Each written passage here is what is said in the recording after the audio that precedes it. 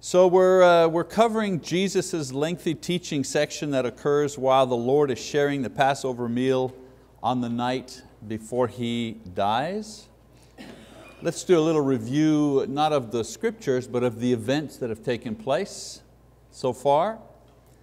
He's washed His apostles' feet. He's revealed the traitor among them, prophesied concerning His death and resurrection. He's also promised to send them the Holy Spirit.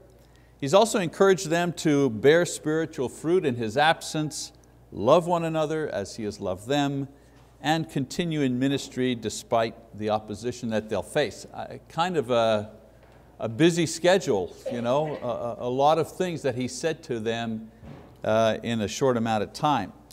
So in our lesson today, Jesus will continue encouraging the apostles as He reviews with them what will take place in the near future. But this time what's different is the apostles are going to start grasping what He's talking about. So far He's been telling them things are going to happen and they're going, but I don't think they fully grasp it.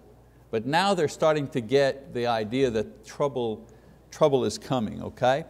So let's get to chapter 16.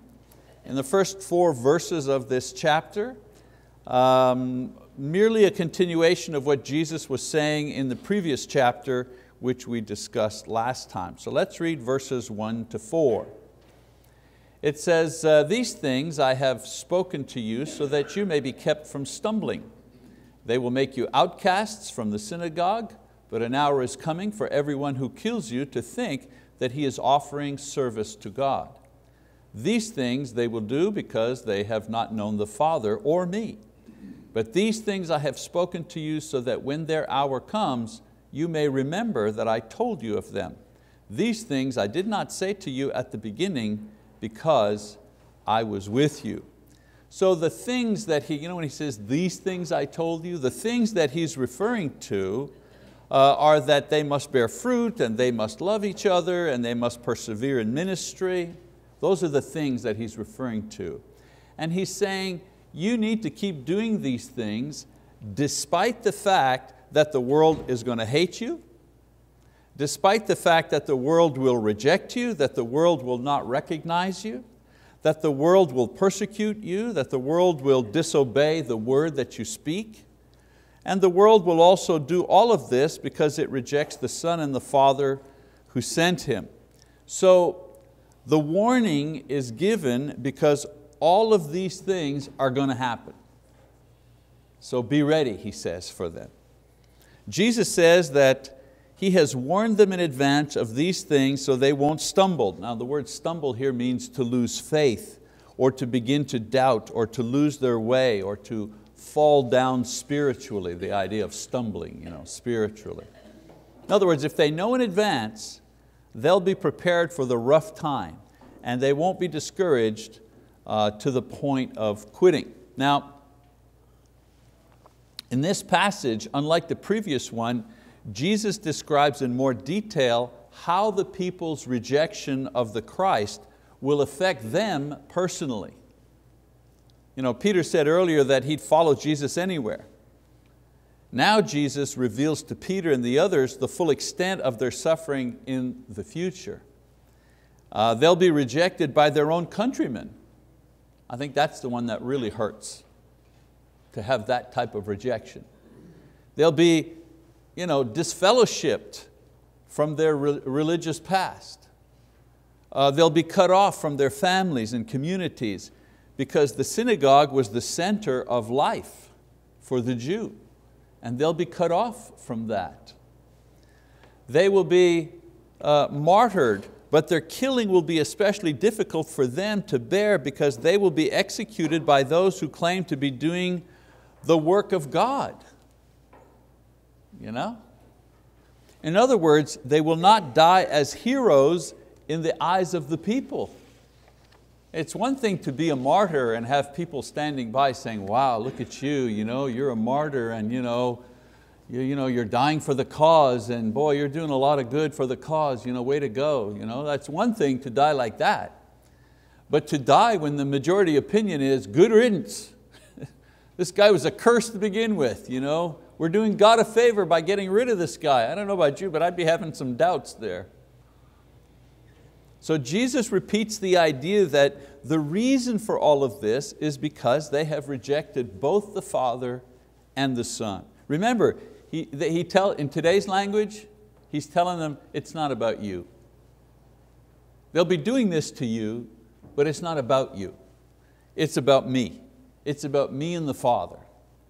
So in this, they will later find comfort that their suffering is connected to their faith in Christ.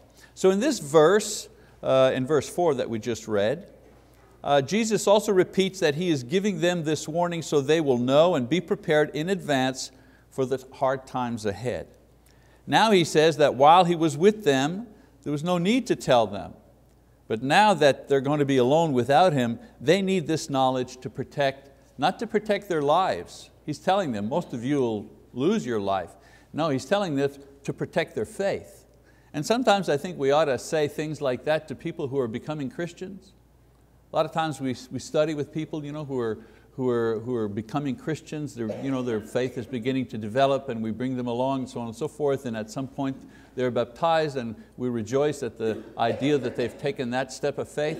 But we don't tell them enough of what might come afterwards, that it's not going to be that easy.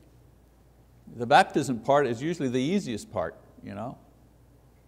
but later on there's going to be some challenges. And I think sometimes we don't talk enough about the cost of discipleship, as Jesus is saying this to them. So anyways, His warning is complete. Jesus goes ahead to make 4 promises to His apostles, and that's the section that we're going to cover. 4 promises He makes to them. Promise number 1, the Holy Spirit, the promise of the Holy Spirit. Jesus has mentioned the Spirit before, but He adds new details concerning His coming at this time. So first of all, He talks about the condition of His coming. Verses 5 to 7, He says, "But now I'm going to Him who sent me, and none of you asks me, 'Where are you going?'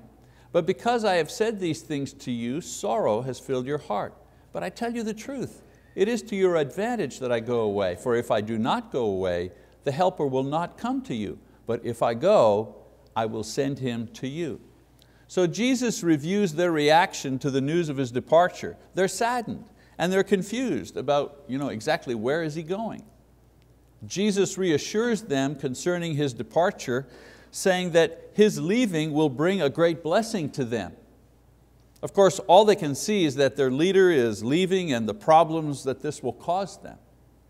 Now what they can't see, but what Jesus refers to here, is the mighty work that He will accomplish with His cross and resurrection. They don't see that yet. They don't get that that's coming. They don't understand that that's going to happen. What He's promising them is this new power that they will have when the Spirit will come to them. So the Holy Spirit can only begin His work in and for the apostles after Jesus accomplishes His mission. This is why it is advantageous to them and why Jesus needs to go. Not only I need to go back to the Father, I need to leave you to do what I came to do, which is to die on the cross and so on and so forth. I need to leave you first, and then I can send the Spirit who will do the work within you. Another condition of the coming, or another explanation of what the Holy Spirit is going to do is the work that the Spirit will do. It says, "And He, when He comes, will convict the world concerning sin and righteousness and judgment. Concerning sin, because they do not believe in Me. And concerning righteousness, because I go to the Father and you no longer see Me. And concerning judgment, because the ruler of this world has been judged." So Jesus has previously told them that the Holy Spirit will provide them with the spiritual comfort that He, Jesus Himself, had provided them while He was there. He'll be the comforter. He will comfort you. He also has told them that the Spirit would help them remember His teachings and enable them to remain in fellowship with Himself and the Father, even when not physically present with them. Remember, He says, "I'll bring to your remembrance 3 years of teaching," and so on and so forth. So He says the Holy Spirit will help you remember what I've taught you, help you to know how to apply the things that I've taught you. This time, Jesus focuses more on what the Holy Spirit will do through them in the world, what His impact on the world will be. And so basically the Holy Spirit will convict, he says. Comes from a root word meaning to prove with evidence, to find fault, to convict. Now Jesus speaks of the Spirit's work as it is in total. In other words, what the Spirit will accomplish when all is said and done, when the cross and the resurrection and the apostles' preaching is begun and the establishment of the church, the life of the church until the second coming of Jesus, the judging of the world and heaven, the glorification of the church, all of these things the Spirit will be involved in, is the point here. So concerning the total of the Holy Spirit's work, Jesus says He'll convict the world of three things.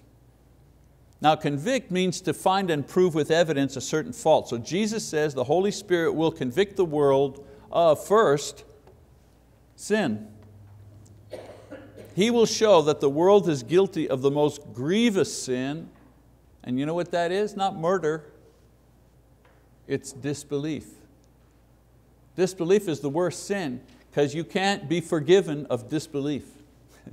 You can be forgiven of murder, you can be forgiven of rape, child molestation, think of the worst things a person could do, right? You can be forgiven of those things, but you can't be forgiven of disbelief. That's the worst sin.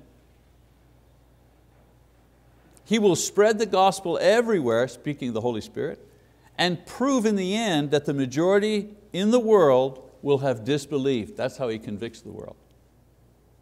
Number two, He'll convict the world of righteousness. In other words, He's going to show that the world will seek righteousness in other ways besides the only way that God has provided it, and that's through the cross of Christ. So Jesus mentions the cross in a kind of oblique way. When He says, I go to the Father, you no longer see me, that's what He means. His departure and His death and then His ascension, they're because of the cross. His departure through resurrection and ascension confirmed the work and the power of the cross to confer forgiveness and righteousness. In other words, His cross is the thing that helps us be forgiven. Okay? So the point is, the Holy Spirit, by His work through the apostles, will convict the world of having rejected this avenue to righteousness by the cross in favor of other ways to be right with God. That's what He means. The world will choose to be right with God through other types of religion or through works, or not even care about being right with God. That's what He's saying. So there's only one way to be right with God, and that's through the cross of Christ, vicarious atonement, only one way, through faith. And so to convict the world of righteousness is to convict the world of the way that the world will seek righteousness. And then thirdly, he says, judgment. The cross engenders belief, it produces righteousness, but it also condemns and binds Satan forever. Hebrews 2:15. So the Holy Spirit is going to convict the world concerning the sure judgment to come by pointing to the judgment and condemnation of the ruler of this world who has already been judged. In other words, the Holy Spirit will prove there is a judgment and that it will be for sin by bringing the judgment of Satan to the attention of the world. The point is, look, if Satan is judged, his followers will be judged. And if God is great enough to judge Satan, who's a powerful being, He's great enough to judge you. If God had judged this mighty spiritual being for his disobedience, the idea is He can and He will judge you. Now a third detail concerning the Holy Spirit, remember we said 1, the condition of His coming, 2, the work of the Spirit, and then thirdly, the way the Spirit will work. We're still talking about the first promise. He promises them 4 things. The first thing He promises is the Holy Spirit, and then we've kind of sub-categorized, the condition of the Spirit, the condition of His coming, His work. And then He also talks about the way that the Spirit will work. And so in giving details concerning the Holy Spirit, Jesus has said that the Holy Spirit will be given only when His own ministry is completed and He returns to the Father. Now He said that the Holy Spirit will work to convict or demonstrate the world's fault concerning disbelief and righteousness and judgment and so on and so forth. In this section, the Lord spells out how the Spirit will do not only His work of convicting, but also His work of comforting as well. So let's read verse 12. He says, I have many more things to say to you, but you cannot bear them now. So Jesus, knowing their limits, doesn't go into too much detail. Could you imagine hearing this information about the Holy Spirit for the first time? I mean, you're reeling with the idea that He's saying, look, pretty soon they're going to kill me. Oh, and by the way, I'm going to resurrect from the dead. And by the way, I'm going to go back to heaven. Poof, and by the way, I'm going to send the Spirit, and the Spirit's going to convict the world. Wow, I mean, it's like, well, what do we say now? I can't get my whole mind around, I can't get my brain wrapped around it. Could you imagine all this information? So He has to kind of give it in small portions. And so knowing their limits, He doesn't go into too much detail. After the Passion, they will be better able to understand His words. So like enough for now. Later on you'll be able to understand what I'm talking about. Verse 13, but when He, the Spirit of truth, comes, He will guide you into all the truth, for He will not speak on His own initiative, but whatever He hears, He will speak, and He will disclose to you what is to come. And so the details about what He has just said and the ability to understand it will be the result of His power working in them. Not only what Jesus has said and what it means, but what things are to come in the future. In other words, Peter and John, they speak of the future events and the end of the world in their epistles. So if you read Peter and John and other, their epistles, they talk about what will happen at the end of the world. Well, they couldn't talk about that now. They didn't have the Spirit, the power of the Spirit. So Jesus is saying, don't worry, you'll understand what I'm talking about. You'll know how to apply what I've taught you, and you'll also be able to know the things that are coming even into the future. Okay? Verse 14, He will glorify me, for He will take of mine and will disclose it to you. Jesus will be glorified through the preaching of His word and the expressing of His powers through the apostles. That's how Jesus is glorified. And this will be made possible through the Holy Spirit. And this ongoing witness will be what the Spirit uses to convict the world. If no one witnessed the words, the power, and the person of Jesus, then there would be no conviction. But the witness has been going on for 2,000 years and will continue until He returns. So as Paul says in Romans, they are without excuse. They are without excuse for 2,000 years. It's interesting, there's a popular book that's out, Bill O'Reilly, the commentator and so on and so forth. He's got this book out called Killing Jesus, the historical account of the killing of Jesus. And I haven't read it yet, but from what I understand, it's about the history of what happened. He goes through Roman records and so on and so forth, and he says it's not a book of theology, it's simply a history book. What happened to this person, Jesus of Nazareth, some 2,000 years? And what's interesting is that it's the #1 selling book in the world. It's the #1 selling book in the world. Tell me that there's no interest in Jesus. When it's just a popular book, it's not even, he's not claiming inspiration, he's just giving you the historical record of something that all of us, pretty much everybody who knows anything about Christianity knows that Jesus died. Now whether they believe He resurrected or not is a whole other issue. So people are flocking to buy a book about something they already know. In other words, they already know the ending.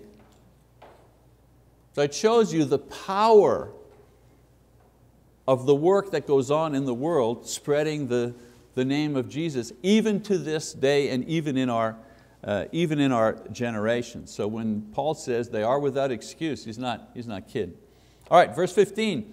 All things that the Father has are mine, therefore I said that He takes of mine and will disclose it to you. He reassures them now that what they will receive from the Holy Spirit will be directly and completely from Him, and that everything He has been given by the Father, and He has all that the Father has. In other words, this section and the first promise of sending the Holy Spirit ends in another declaration of Jesus' divinity. I mean, who else but God could say, well, the Father has given me everything that He has. No man, no woman could make that claim. And everything that He has given to me, I'm going to give to you through the Holy Spirit. Okay? Promise number 2, we need to move. The imminence of His passion. It's not kind of a promise, oh, I promise I'll do this for you. The promise is, better believe that what I told you is going to happen to me is going to happen to me. Jesus leaves off His discussion of the Holy Spirit. He refocuses them in the very present time of His imminent death and resurrection. Yeah, it's true. He must first go before He can send the Spirit, and the time for His departure is now. Not some nebulous future time, it's right now. So in verse 16 He says, a little while and you will no longer see me. And again, a little while and you will see me. So He makes reference to His death and resurrection by saying that both will take place very soon. A little while you won't see me, that's His death. And then a little while you will see me, that's His resurrection. Verse 17 and 18. Some of His disciples then said to one another, what is this thing He's telling us? A little while and you will not see me, and again a little while and you will see me, and because I go to the Father? So they were saying, what is this that He says, a little while? We do not know what He's talking about. And so the apostles are speaking among themselves. They're not wishing to ask Jesus a direct question. They've had enough. We don't want to ask another question. My brain hurts. So they're especially curious about the immediacy of what's going to take place. What does He mean by a little while? So let's keep going, verse 19 and 20. Jesus knew that they wished to question Him, and He said to them, are you deliberating together about this, that I said, a little while and you will not see me, and again a little while and you will see me? Truly, truly, I say to you that you will weep and lament, but the world will rejoice. You will grieve, but your grief will be turned into joy. So He tells them that what will happen to Him will cause them great sorrow and their adversaries great rejoicing. But their sorrow will be turned into joy. Again, Jesus foretelling of the effects of His death and resurrection, not only on the world and unbelievers, but also the effect of His resurrection on them. 21 and 22. Whenever a woman is in labor, she has pain, because her hour is come, but when she gives birth to the child, she no longer remembers the anguish because of the joy that a child has been born into the world. Therefore, you too have grief now, but I will see you again, and your heart will rejoice, and no one will take your joy away from you. So of course He compares the experience of sorrow and pain followed by joy to that of a woman giving birth to a child. There's fear, there's pain, there's sorrow during the labor, but once the baby is born, of course, this is replaced by joy, and then when they grow up and become teenagers, then that's replaced again by sorrow. But anyways, that's a whole other issue. So Jesus promises that a time of sorrow and pain is coming soon, but it'll be short-lived and their joy will repeat. Okay, promise number 3. Their prayers will be answered. Their prayers will be. Jesus, continuing His teaching, He looks ahead to the time when His work on the cross will be complete, His resurrection and ascension also complete, the Holy Spirit is sent, and He promises one other thing which will take place at that time. So let's read verse 23 and 24. He says, in that day you will not question me about anything. Truly, truly, I say to you, if you ask the Father for anything in my name, He will give it to you. Until now you have asked for nothing in my name. Ask and you will receive, so that your joy may be made full. So until now He's prayed for them. But now He says that they are to pray to God themselves in His name. That's the transfer. That's why we do it in His name. Because He's not praying for us anymore. We do the praying, and we do it in His name. And when they do, Jesus says, God will answer their request. Now, I want you to realize something here. This is one of the most abused passages in the Bible right here. Realize that Jesus is speaking to the apostles concerning the work of the Holy Spirit and their task as witnesses. Some people think, well, if I ask for a new truck in His name, I've got the right combo to get my new truck. This is not what he's talking about here. He's saying whatever the apostles ask in this context, in the context of the Spirit accomplishing His work through them. That's what he's talking about. For example, what they ask in this context, God will give. For example, apostles doing miracles, or apostles raising the dead, or apostles asking to give power to other people, or apostles asking for wisdom and direction in their ministry. That's what he's talking about. Whatever you, the apostles, ask in my name, in what context? In the Spirit completing the work in the world, whatever you ask for that, I'm going to give you. So they're going to see Jesus no more after He is ascended. But their prayers constantly answered in His name confirms His words and promises, and it gives them the joy of hope, the anticipation of their own reward. Again, I don't want to discourage you. Of course, if we, the passage that deals with us and our prayer is not this passage. It's the passage where Jesus is saying, ask and you will receive. Seek and you will find. Knock, the door will be open. That's for us. That's for us. He's assuring us if we ask God and continue to ask God and so on and so forth. In the Sermon on the Mount, Jesus said, God already knows what you need. Right? So that's the passage that deals with, give us this day our daily bread. Maybe our daily bread one day is, we need another truck because ours is just broken down. Okay, that's fine, that's legit. But let's not use this passage here. This passage, he's talking to the apostles. Whatever you ask in the context of the Spirit fulfilling the work, whatever you ask in that context, you'll be given. And we see it, isn't it? Their prayers are answered. They do miracles, they raise the dead, they spread the word, they have wisdom, they write the Gospels and the epistles. All right, promise number 4. Promise number 4 is your faith will be shaken. Your faith will be shaken. Verse 25, these things I've spoken to you in figurative language. An hour is coming when I will no longer speak to you in figurative language, but will tell you plainly of the Father.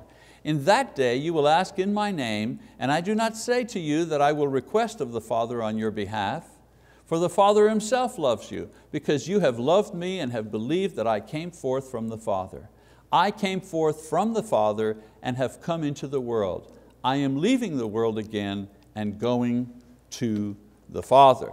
So Jesus explains to them that despite their confusion now, they will understand what will happen and what to pray for more clearly later on. He also encourages them by telling them that because of their initial belief, the Father loves them. He repeats once again in a general way the sequence of events. He came from the Father, He was in the world, and now He goes back to the Father. Verse 29 and 30, His disciples said, lo, now you are speaking plainly and are not using a figure of speech. Now we know that you know all things and have no need for anyone to question you. By this we believe that you came from God. So the apostles who were kind of whispering their doubts and questions among themselves before, now openly and loudly claim their belief.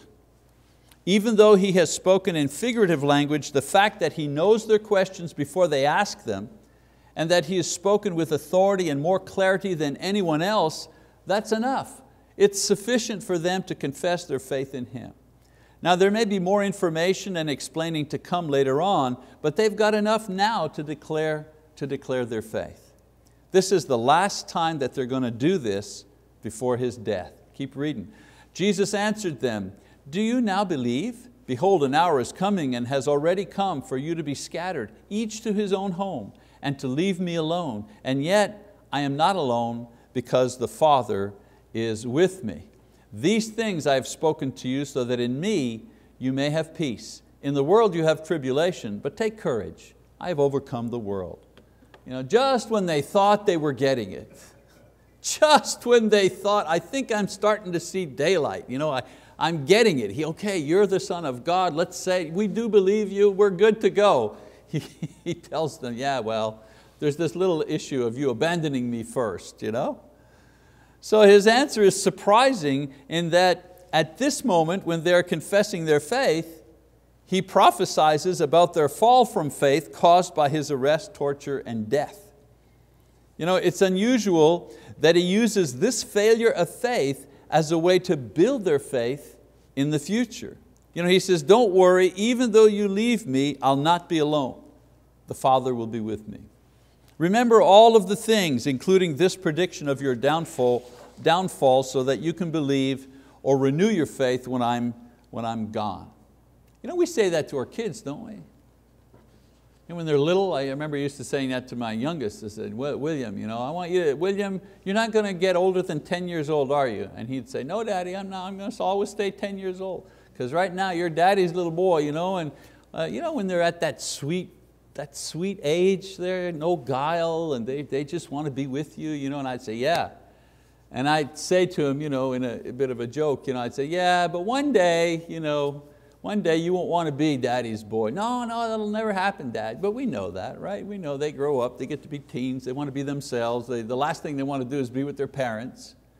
But we know eventually, if we live long enough, they come back around, hopefully, to wanting to be with. Well, that's the sense and the spirit here. Jesus knows what's going to happen with these guys. And He says, yeah, you're with me now. I'm telling you, there's a big fall that's coming, but I don't want you to be discouraged because I know that you'll come back to me. All right? So in the end, as I said, He encourages them by telling them that even at the darkest hour, when He is gone and they are burdened by their own guilt, remember that He has won the victory over sin and death. So Jesus promises them 4 things as He finishes His time with them in the upper room. And just to review, first, that the Holy Spirit will be given to them after He is gone. And of course He explains in detail all the things that the Spirit will do in them and through them. Secondly, He tells them, promises them, this is the end, there's no more. We're getting to the climax of my mission here. He promises that this is the end and it's going to happen the way He says it's going to happen. Thirdly, not to be discouraged because their prayers will be honored in heaven. And the point here is not so much, they've already prayed. It's just that He'll be gone. And they're not used to not having Him around doing the praying. And so He's encouraging them, saying, hey, you know what? Your prayers will be effective. Don't worry about that I'm not here with you. Your prayers will be effective. That's the promise that He makes. And then finally, He warns them, well, not warns them, but He alerts them to the idea that there's a bad patch coming for them. Their downfall, but their faith will be renewed and not to be completely discouraged when it happens. Okay, so next time we get together, we're going to cover the last part of His long teaching section in the upper room, commonly referred to as the high priestly prayer. All right, so long section here of talk and teaching by Jesus for His apostles. All right, that's it for this time. Thank you for your attention.